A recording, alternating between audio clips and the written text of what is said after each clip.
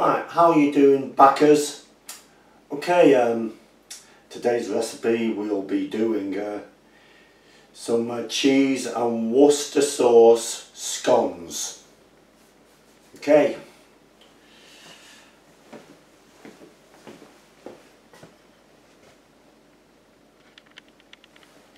Right, so the ingredients we need are 75 grams of butter cubes,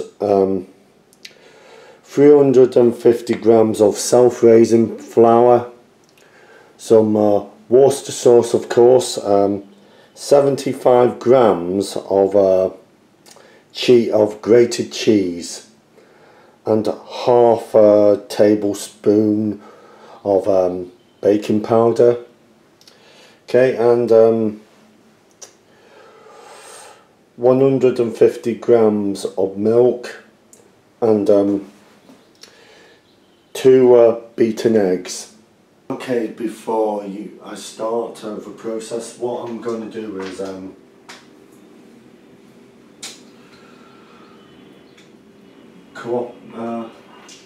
coordinate the 5 tablespoons of Worcestershire sauce into with the grated cheese.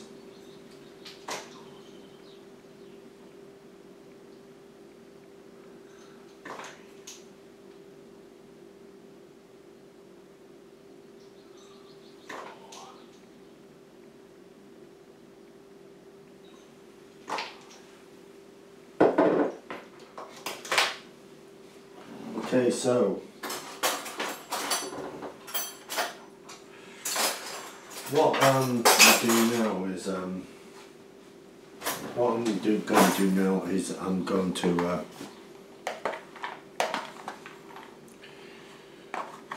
stir it up, mix it all in until all of the grated cheese is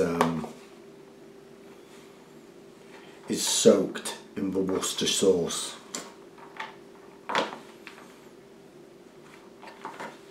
Okay, next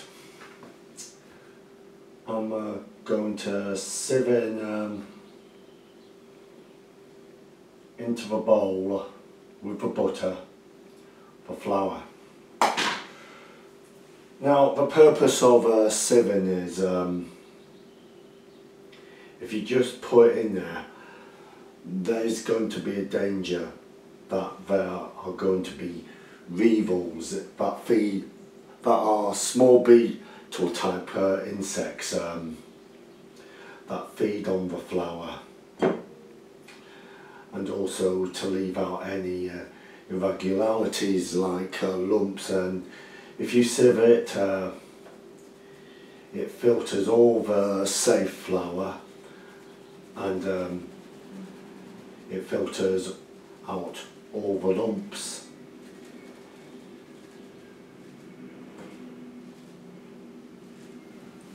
See that there's some lumps in there. Okay.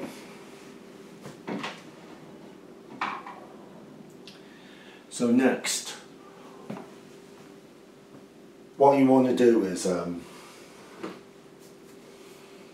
course make sure you have cool hands, otherwise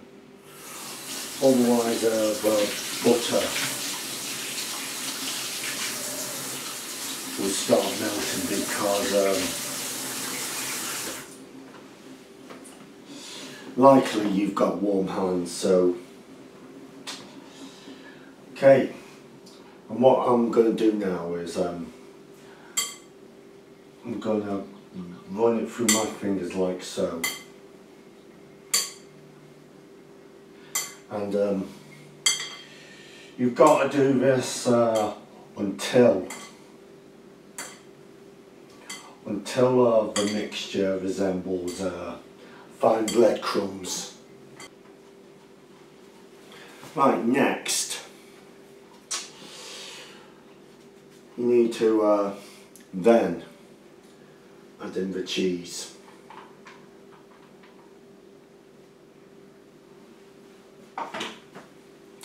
Okay, and just keep continuing with the same process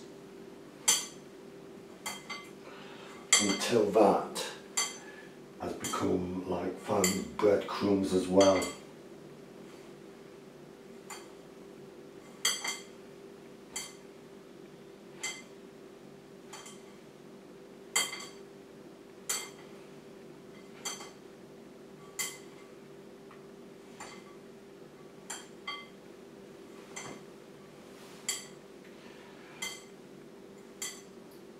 Okay.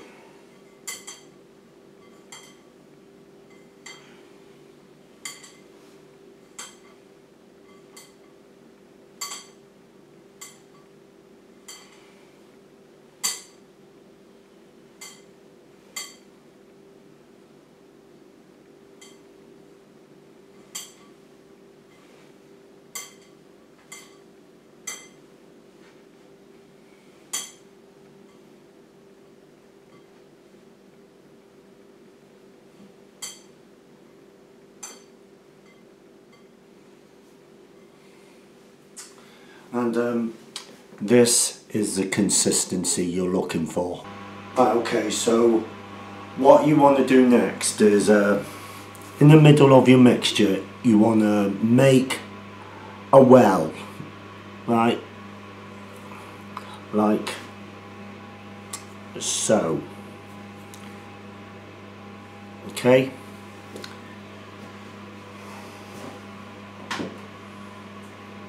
and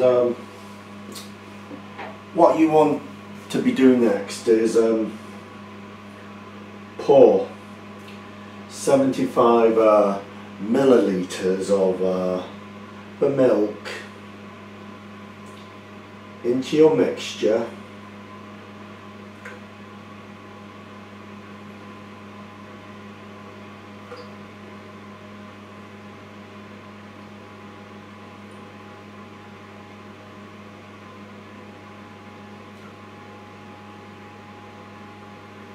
What I tend to do is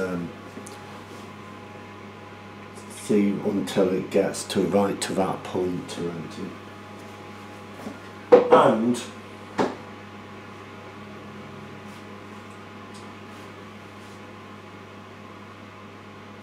all but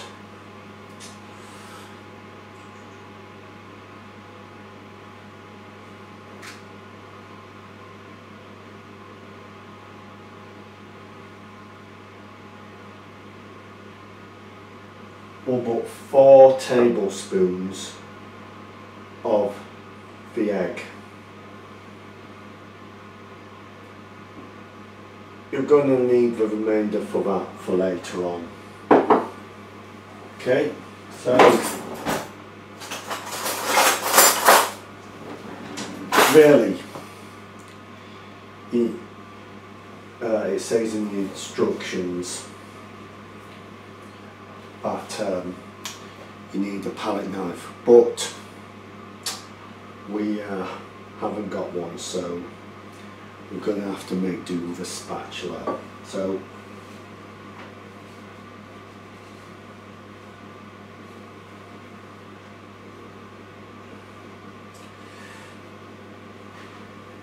right, okay, what I'm doing is I'm stirring it in. I want what you need for consistency to be is not too sticky.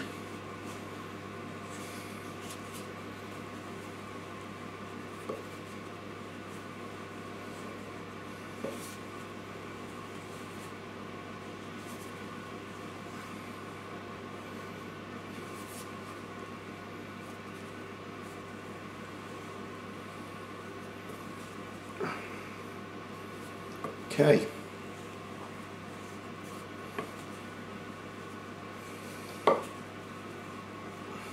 Okay, let's not waste any of the mixture.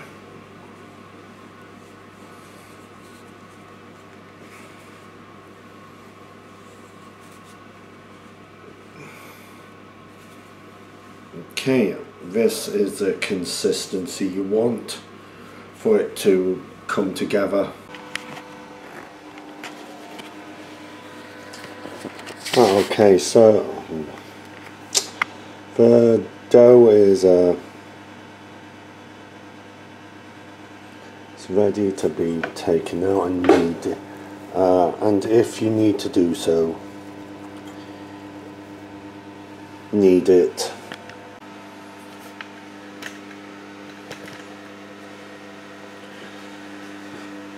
Okay, so what I'm doing now is I'm kneading it.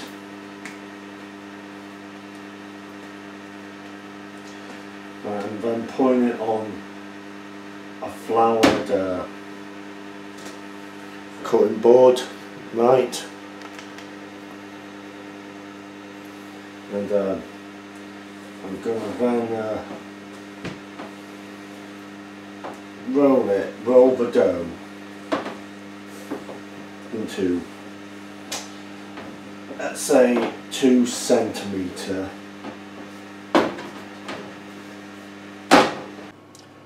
Okay, what you need next is a greased baking tin and a cutter. So what I'm going to do now is the fun part, cut them out like so.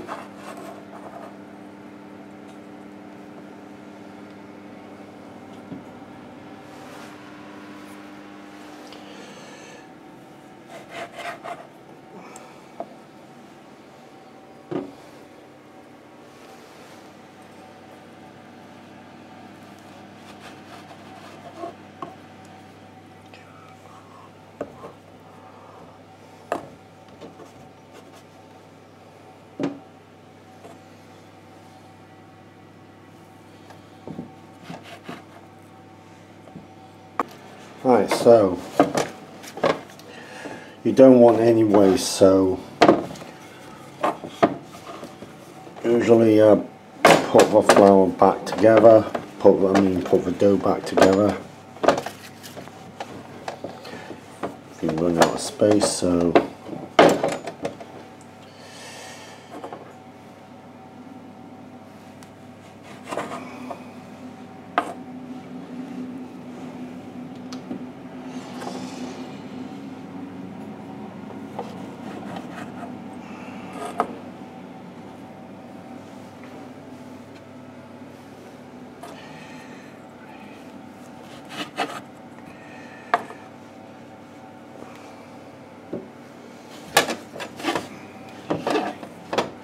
right, so this is where the remainder of the egg yolk, the eggs come into handy. So what you need to do, because eggs are the rising agent,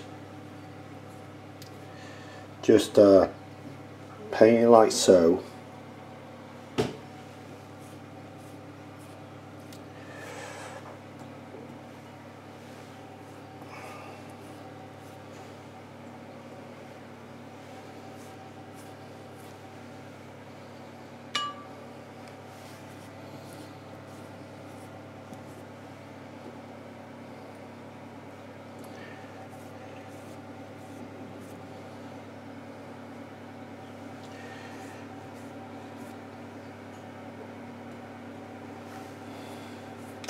With a pastry brush.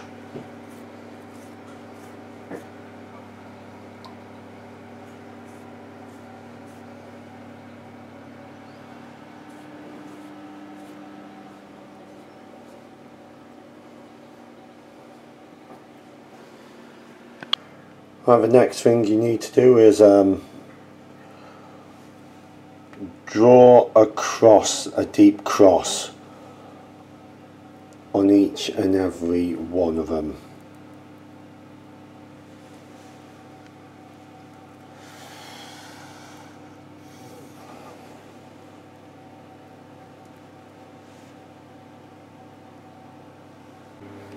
Right, and what you want to do next is sprinkle each of the raw scone with cheese. Top it all off with cheese anyway.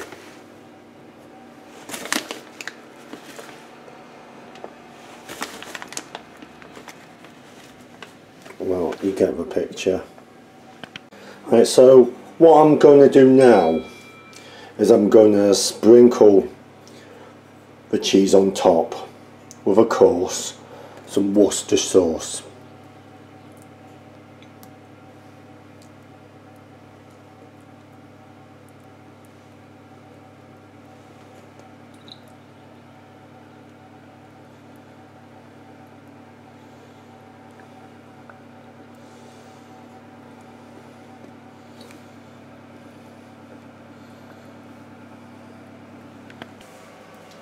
Okay, so you then slam them in the oven for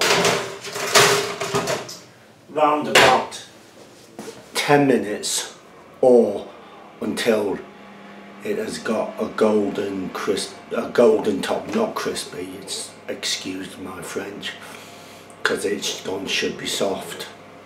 10 minutes. Right, I forgot to add that the oven should be preheated to 220 if an electric oven, or 200 if it's fan assisted, and gas mark 7 for gas ovens. Right, you continue the same thing until there is no dough left. Because it really doesn't make sense to waste them. And also, if all else fails, you can always put it in the fridge for next time you want to make some scones. Well, what I always do when making scones is I make a ball so that when I finally can't cut anymore, so that I can taste my own result. Okay, here's the end result. Right, what I'm going to do now is put them on a cooling rack.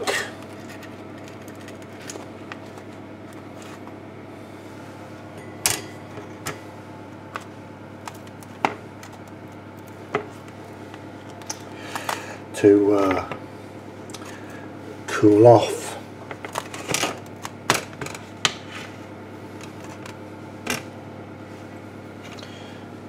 You've got to be careful with the tray because inevitably it is going to be red hot, and you don't want to be burning yourself, because that will be nasty, that.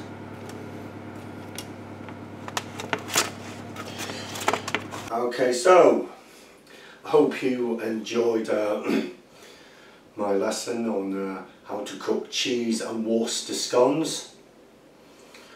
Okay, thank you all for watching, and please do subscribe to this and press the notification bell for more recipes, and also don't forget to comment, and if you like, suggest another thing I should try cooking, and I'll look it up on the internet.